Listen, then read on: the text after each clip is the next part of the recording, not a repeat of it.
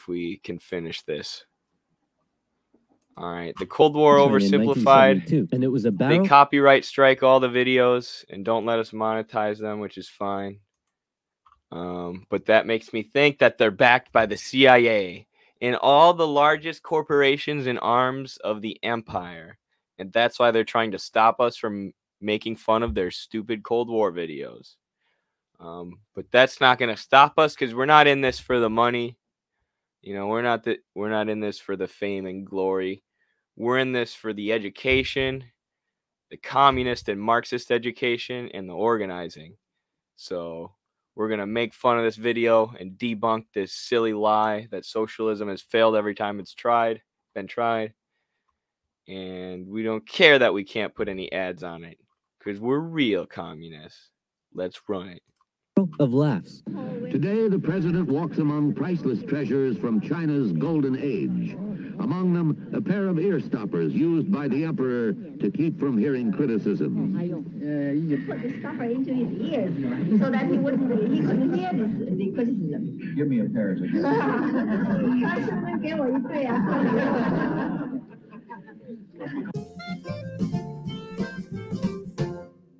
Oh, Nixon. Everything was going great for Nixon, until it was uncovered that back home he was being a very naughty boy and violating constitutional protocol. I'm announcing today my resignation as president, and I'm passing the office to my vice president, Gerald Ford. Wow, you mean in America the people can actually remove their leader when he breaks the law? Why not just rule by force? Where's the corruption? And my first act as president is to pardon Nixon. There it is. After the whole fiasco, Americans decided what they really wanted was just... At least they somewhat admit that America's corrupt. But America just lies about it. That makes it worse. You know, and we have legal methods of corruption. Literally, the Supreme Court legalized bribery with Citizens United. Allowed corporations campaign donations, money that they give politically, to count as speech. And, you know, because you have freedom of speech, they have freedom to donate as much as they want. Just a nice, safe guy who wouldn't cheat on them. So they elected Jimmy Carter, and the two sides met in Vienna, where they signed yet another strategic arms limitation treaty. It's an honor, Premier Brezhnev. Likewise, President Carter. Please don't do that. But that's not to say there was no longer any tension between the two sides, because there was. Heaps of it. Once again, the Soviet Union put down further attempts at reform and rebellion in the Eastern Bloc. The Euro missile crisis saw new and improved classes of intermediate-range missiles being deployed in Europe. In 1979, the Soviets thought it would be a good idea if they had their own Vietnam and invaded Afghanistan to prevent a US-sponsored Islamic... I hate these people. The Soviet invasion of Afghanistan was not the Soviets' Vietnam. You're out of your mind. And whatever freaking crazy death toll you come up with for Afghanistan was largely caused by the United States funneling arms and weapons to the worst, the absolute worst extremist groups in Afghanistan. The Osama bin Laden and his Mujahideen, which splintered into Al-Qaeda, were funneled arms at this time, and those arms have remained in the region to this day. The arms that the U.S. funneled to the Mujahideen have allowed extremist groups to remain armed in this area and remain active in this area to this day. That's how many arms the U.S. sent there, and it's allowed the ETIM, this extremist group in eastern Afghanistan, or they're located in a few places, but one of them is Xinjiang, China. And the U.S. took them off the terrorist listing recently because they are a separatist group in Xinjiang, and the U.S. would like them to destabilize China or commit attacks that destabilize China.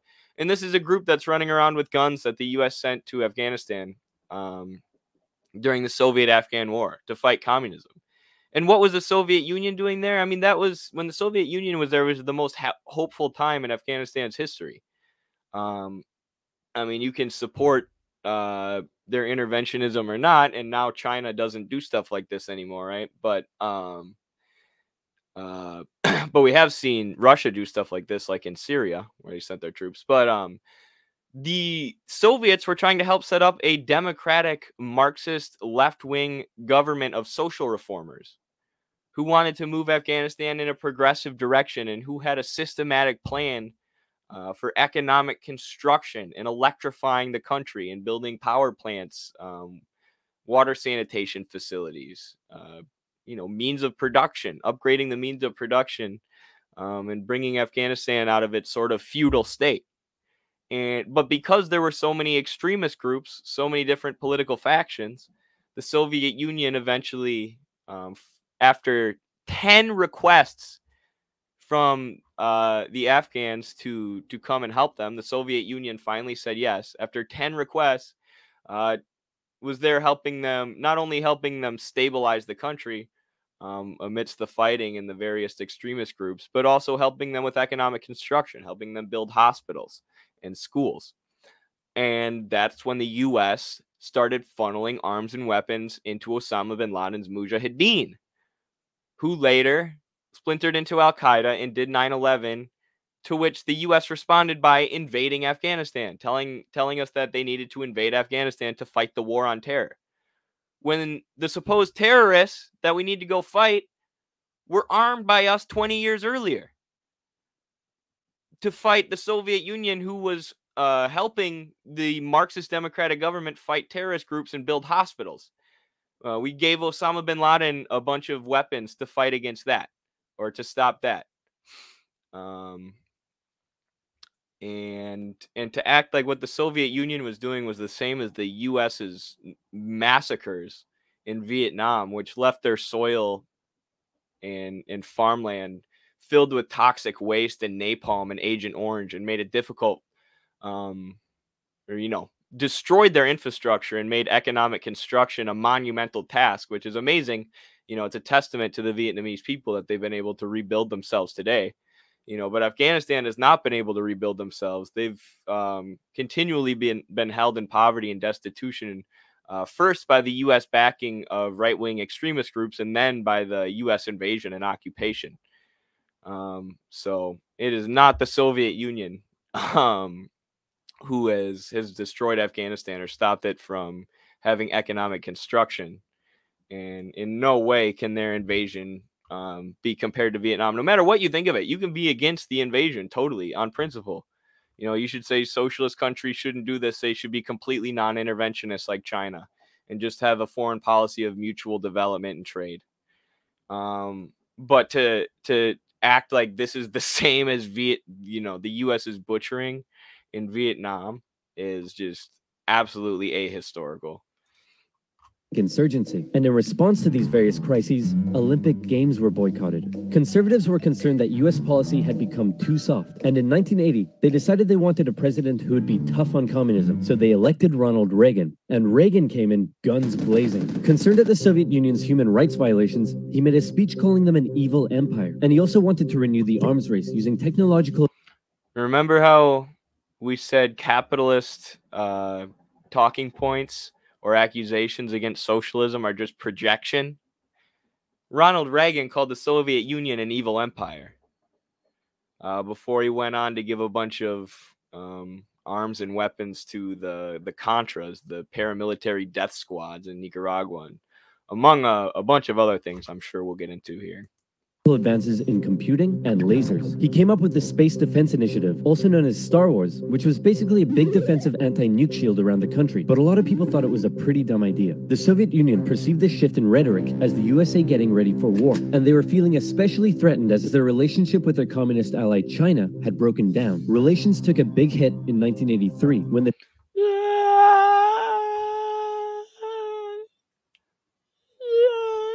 Sino-Soviet split. Every time the Sino-Soviet split comes up in history, I shed a tear. And I sing, "Why can't we be friends?" The Soviets shot down a Korean airliner that had strayed into their airspace, and it looked like the world was going right back to mid-20th century Cold War tension. But then Brezhnev got really old and died, and was replaced by this guy who was really old and died. I mean, the Sino-Soviet split was a lot more complicated than that. The Sino-Soviet split largely came down to the fact that Mao and others in China thought Khrushchev was a revisionist, and there were a lot of academics in China, a lot of academics who today we would criticize as ultras or ultra-left Maoists, who were calling the Soviet Union social imperialist, which obviously was a term that the CIA was like, yeah, even China says the Soviet Union's imperialist. Look, so China made a lot of mistakes during that time, I think, even in their foreign policy, or especially in their foreign policy. They also backed Pol Pot at one point. So yeah, but a lot led to the Sino-Soviet split, more complicated than they're making out to be. But this is an oversimplified video, I guess. I just wish they would mention economics once, or production, or class struggle. But alas, this was made by liberals. Was replaced by this guy who was really old and died, and he was replaced by Mikhail Gorbachev. Boo! Coming into office. Boo! Boo! In 1985, he was the real game changer. His philosophy differed a lot from previous Soviet leaders. He felt that the reason the Soviet system and economy was struggling was that it didn't allow the Soviet people to find satisfaction in their work, because unlike capitalism and the workers at Pizza Hut, they weren't allowed to speak freely and lived in fear. Gorbachev wanted the Soviet people to be happy, but unlike so he brought them Pizza Hut. Previous Soviet leaders, he actually made the change happen. Within the first couple of years, he began the political movement for more openness and transparency, and the restructuring of the Soviet political and economic system. Perestroika. This was the main thing. I mean, there was no openness. Oligarchs took over the country after Perestroika. Because if you allow capitalism into your country in an unrestricted way, and you sell off a bunch of your state industry, nationalized industry, for pennies to multinational firms, your government is going to start to become corrupt and overtaken by oligarchs. And China understood this when they went ahead with their market reforms and opened up to private capital in certain areas, which is why they've had many anti-corruption campaigns to root out the influence of capital or capitalism in the party or in their government or in their party cadres. So yeah, but that's not what this was, and the idea that by allowing, unrestricted capitalism into your country is going to give you openness in your government is laughable. But Gorbachev knew that. He was just corrupt. Systems and change very quickly took effect. People could criticize the government. They and he really, really liked Pizza Hut. Could enjoy Western pop culture. The media interviewed Margaret Thatcher, but most importantly, the Soviet people could now enjoy pizza. I told you. This is the most important thing. This is why the Soviet Union fell, really. Gorbachev is basically Pizza the Hut from Spaceballs, but in real life. All hail to Gorbachev. He also knew that the arms race needed to end in order to rescue the Soviet economy, and a positive relationship with the West must be established. Constructive dialogue reopened and resulted in the INF Treaty, which saw all... I mean, and that is kind of true. Like, that's what we've seen China do, and now that China's more self-sustaining, they're, being bullied by the U.S. less and less. But they always have had a policy of mutual development with the U.S. since Mao, since, as they talked about in this video, Nixon and Carter went and visited China and made good relations, and some U.S. firms invested in China after the market reforms and opening up. But China's always said, our relationship with the U.S. is one of friendship. If they attack us, we'll defend ourselves, and we are prepared to defend against imperialist attacks, and we'll do what we need to protect our national security. But they've always tried to create good relations, whereas the Soviet Union, as the first socialist experiment, always pitted themselves, against the empire. Literally, like Stalin is saying in his early writing, like, the first socialist country will be a base of operations for, the revolutionary proletariat. And then they can help spread socialism to all the other countries until we have world communism. So the U.S. capitalists were probably reading this and pooping in their diapers, like, here come the socialists. They're actually going to take us over, because that was actually the plan. And then China comes up with, and not to say they were imperialist in doing it, right? They just wanted to pursue economic construction, help revolutionary movements in the global South, which were widespread, and the Cold War, the actual fighting largely took place in the global South, between liberation movements being backed by the Soviet Union and right-wing paramilitary death squads being backed by the U.S., or just the U.S. invading. in the case of Korea, Vietnam, and others. But ultimately, I think what the Soviet Union needed at this time was a policy more similar to China. One of mutual development. We're gonna create stronger economic ties with China, with Vietnam, with Korea, with every socialist country, with Cuba. And we're just gonna focus on our own economic construction and kind of ignore the U.S. But obviously there were internal contradictions within the Soviet Union by the time they got to Gorbachev that wasn't possible. And they weren't even thinking, rationally in the interest of socialism at this time. There were a lot of people within the country fighting to save socialism and fighting to not let Gorbachev allow gangsters and oligarchs to plunder the country and the socialist system like he did. But there were also a lot of gangsters and oligarchs and corrupt officials who wanted to do what they did. So intermediate range missiles eliminated, which was huge. Reagan's tone towards the Soviet Union began to soften, and things were looking up. But what would these reforms mean for the Eastern Bloc? For decades, the Soviets had been brutally suppressing any attempt at change. Now, would they be allowed? And that was the exact question on Hungary's lips when the Prime Minister visited Moscow. No, the Soviet Union wasn't controlling them the way that the U.S. Has portrayed it. These countries were extremely independent in their economies as well as their politics. And it was a human rights disaster for every country.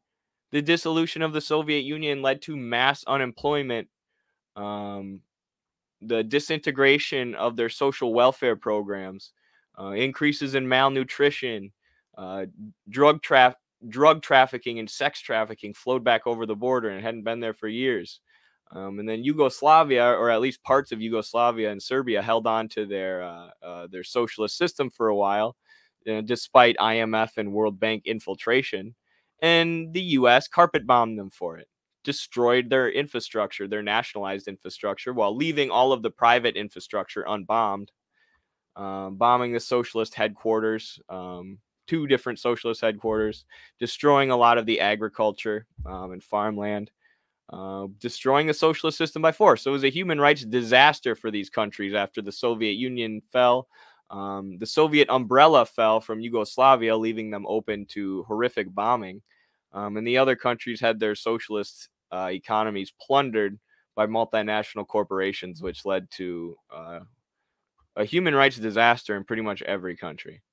Gorbachev's response, he didn't necessarily agree with the reforms, but he wouldn't stop them either. He was prepared to let the Eastern Bloc choose its own future. This was massive, and the Hungarian leaders began planning free, multi-party elections. Poland followed suit, and also held elections in June. The anti-Soviet party, Solidarity, won 99 out of 100 seats in the Senate. But not just that. In Hungary, the barbed wire border between East and West was removed.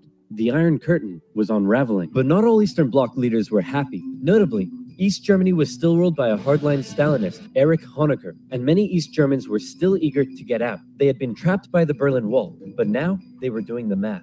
If they could travel to Hungary, and Hungary's border with the West was loosening, could they now make it to the West? That summer, East Germans decided Hungary was the latest top holiday destination. They traveled there in droves, and using various methods, tens of thousands crossed the border into Austria and the West. Honecker was furious and blocked travel to Hungary, but that civil liberties train had started rolling, and it wasn't stopping. Thousands more flocked to the West German embassy in Prague, where they stormed the fence around the embassy gardens, and a temporary refugee camp was set up. In September, deals were struck to allow the refugees to travel.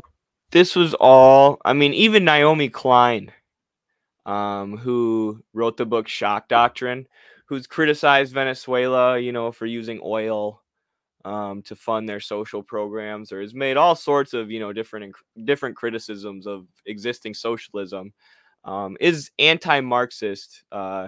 In her book Shock Doctrine, when she's talking about this specific color revolution or this specific coup, and I don't know it that specifically, so I'm just going to point people, or I don't know it that well, the ins and outs of it, so I'm just going to point people towards Naomi Klein. But even her, a social democrat who says, compares Marxists to religious fanatics in that book, in the part about this coup, even she points out how deeply involved the CIA was, and how deeply involved USAID was, and how many US-backed NGOs there were facilitating this. and facilitating this color revolution, because there were a lot of people who didn't want to give up the socialist system still, because it afforded them a lot of protections that they, especially people in East Germany, understood that because they saw West Germany. And this cartoonish characterization that you've seen in this Cold War Simplified video was not true. And people in East Germany knew that socialism provided them many economic protections that people in the West did not have. They had these state-run industries that would offer them a job at all times, versus the West had unemployment. The East didn't have sex or drug trafficking. The West did. The West had hunger and homelessness. The East was able to get rid of those things via socialist economic construction. So, yeah, there were a lot of people who wanted to keep the system, and the same is true in Russia and in every part of the Soviet Union. West via train. Back in East Germany, the people were running on a civil liberties high, and they wanted their next hit. Dissent was growing. Over time, demonstrations turned to mass protest. A civil liberties high? Is that what you call it when the U.S. incites a riot and uses NGOs to fund a bunch of extremist groups or fund opportunist imperialist segments of the major workers' unions, and basically take over those unions? Was it were the fascists in Ukraine who helped turn Euromaidan into a violent coup and burned a bunch of trade unionists alive in the trade union building in Ukraine in 2014, who were being backed by the U.S. State Department? Were they just getting high on civil liberties? Is that what those Nazis were doing? With plainclothes secret police officers doing their best to put down the dissent, but it had grown well out of their control. And worse, the biggest demonstration was yet to come. We're gonna put all of this down by force. Right, guys? Guys? Unfortunately, everyone had realized what he had not. This was bigger than them, and the entire East German Politburo voted him out of power. On November 4th, over 500,000 East Germans took to the streets of East Berlin. For many, there was... I literally don't know that much at all about Honecker. My Europe history, East Europe history especially, has gotten better. My West European history needs to get more betterer. But Europe was a blind spot for me forever. And I have gotten better, but this period I'm not super solid on. As far as, like, honestly, 70s, 80s, 90s, Eastern and Western Europe. Yeah. Still one big target left in their sights, that damn wall. The pressure on the East German government was too great, and on November 9th, they made a bit of a chaotic announcement that the travel ban between East and West was being lifted. The change wasn't meant to take effect until the next day, and crossing guards still had orders to shoot on sight any who tried to cross. But that night, huge crowds gathered at the crossing points, and the guards were overwhelmed. In an astronomically historic moment, after decades of family separation and travel restriction, the people were allowed to pass through. East and West Berliners. Is there video of this? Couldn't believe it and celebrated together throughout the night. Some even climbed the wall and began to topple it. The Iron Curtain had fallen, and a year later, Germany would be reunited. Elections in Bulgaria, a peaceful revolution in Czechoslovakia, and a violent one in Romania brought to... I mean, and if Korea were reunited, I think no matter the conditions, there would be people around the DMZ, right? The demilitarized zone that had been split for years. But how do we know that those people were celebrating capitalism and that they were celebrating the fall of the Soviet Union and the end of communism? I mean, there were video cameras at this point. Why didn't they show any videos or interviews with people? I don't know. Maybe it's just so oversimplified. Can't get into it.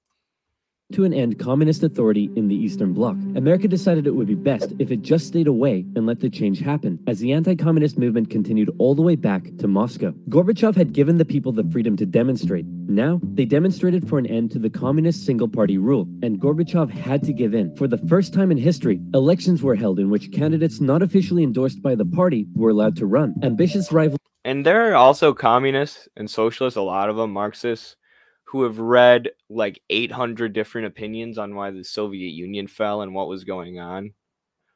I've read like 2, which you'd think is a lot of books to read about a subject. 2 books, quite a bit, but not compared to most Marxists. And there's differing opinions about it between even like some of my favorite people who I respect and who I know agree on like most stuff.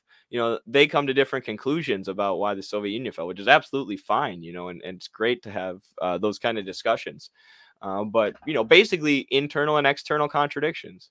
Like some people try and say it was all imperialism. Some people try and say it was all reformism. People on the inside, corruption and reformism, and the bureaucracy got too big. I think all of those things are partially true. But also you have the external contradiction of imperialism, and the U.S. was continually trying to erode the socialist system, overthrow the socialist governments, not only in Russia, but in Eastern Europe, all the Soviet governments.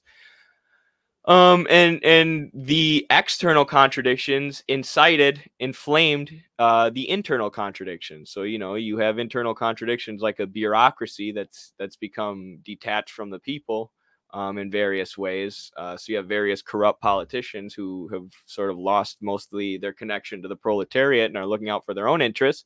And then you have the external contradiction of imperialism, of the U.S. State Department, trying to find corrupt politicians within the Soviet Union to work to take it down from the inside. So that's just an example of how the internal contradictions work together with the external. But yeah, I think the one thing to try and avoid when talking about it is just like absolutism. Like, it was only imperialism that took down socialism in the USSR. It was only reformism. It started with the reformist Khrushchev. Like, things are not that simple. There are a lot of different factors which lead to a historical event this massive. Of Gorbachev, Boris Yeltsin led a growing democratic movement. Now things here get quite confusing, and the dissolution of the Soviet Union is a complicated topic. So believe me, this is oversimplified, but it went a little bit like this. The Soviet Union was made up of a number of smaller Soviet republics, the largest of which was Russia. Yeltsin got himself elected the president of Russia and began a struggle for sovereignty against Gorbachev and the greater Soviet Union. Communist hardliners were boo! We also boo Yeltsin. Boo! I didn't want to boo Gorbachev and then forget to boo Yeltsin. Horrified at what Gorbachev was allowing, so they briefly kidnapped him and tried to set up the Hardline Communist Club. Everybody who wanted to overthrow the government and dismantle the socialist system undemocratically in the USSR, they were good people who were getting high on civil liberties. But everybody who wanted to keep the socialist system that they had built and that the past generations had built for them, and the system where people weren't in poverty and where they ate as many calories as they did in the U.S., but healthier food overall, and had universal health care, and paid 1% of their wages in rent, of their total income in rent, whereas in the U.S. we pay 20 to 50 on average.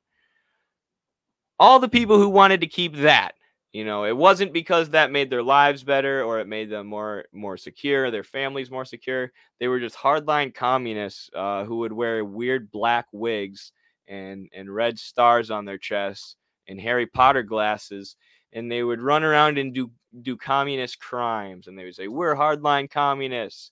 So no matter how democratically a country supports communism, we're hardline communists, so I don't know. I don't even know what kind of joke I was trying to make there. But either way, this is accurate. This is what all communists look like and what they do. Their own emergency government, but Yeltsin and his supporters all gathered around the White House in Moscow and were like, no, we have a tank. So the hardliners had to concede and released Gorbachev. Wow, thanks, Boris. That was a close one. No problem. And thanks to you for all the great freedom you've given us. Anytime, pal. And just to inform you, I've used that freedom you've given us to go behind your back and make a deal with Ukraine and Belarus to dissolve the Soviet Union and set up the Russian Federation. In other words, you're no longer in charge. I am. Dude. So uncool. And so this actually kind of shows what I mean by the internal contradictions playing themselves off the external contradictions. So you have a power struggle going on, even between Gorbachev and Yeltsin. both looking to play the U.S. off each other, looking to make relations with the U.S., probably to become the U.S.'s man on the inside, to become their Zelensky or whatever, their puppet leader. So, yeah. And so decades of tension and the everlasting threat of nuclear war finally came to an end as democratic governments were established in many of the old Soviet republics, and the world... Democratic oligarchies. Like, I love how Americans simultaneously, like, talk about Russia as the world's most corrupt place, and Russia is the world's worst place, and they're all evil, and their country's just run by oligarchs. Where in the U.S. we have billionaires, but in Russia they have oligarchs. It's different for some reason. But then they also say that Russia's a democratic republic. So if capitalism's so great and our democracy so great, why did they immediately become an oligarchy when you dismantled socialism? When you sold off all the state-run firms to transnational corporations and Western CEOs and banks, why did their country become an oligarchy and not a perfect liberal bourgeois democracy, democratic republic?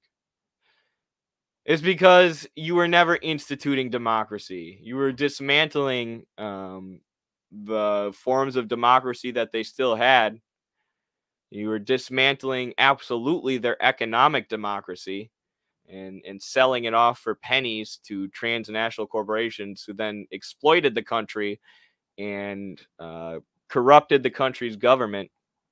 And we continue doing that till Putin, who's renationalized a lot of the major industries or the major sectors of Russia's economy, including major parts of the energy sector, which is largely what has caused the U.S. to start hating Russia again, as well as Russia's support for countries like Syria and Iran, who the U.S. is trying to overthrow. But yeah, somehow Russia is an oligarchy, but they're also a liberal democracy, and they're also still communist, according to Americans. Got along together forever after, right, guys?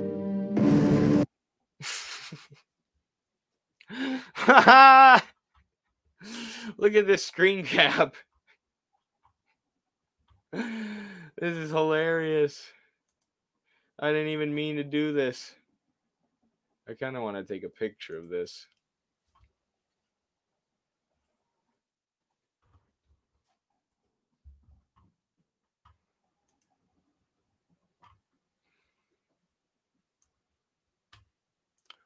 Oh, yeah. Look at them. The goats.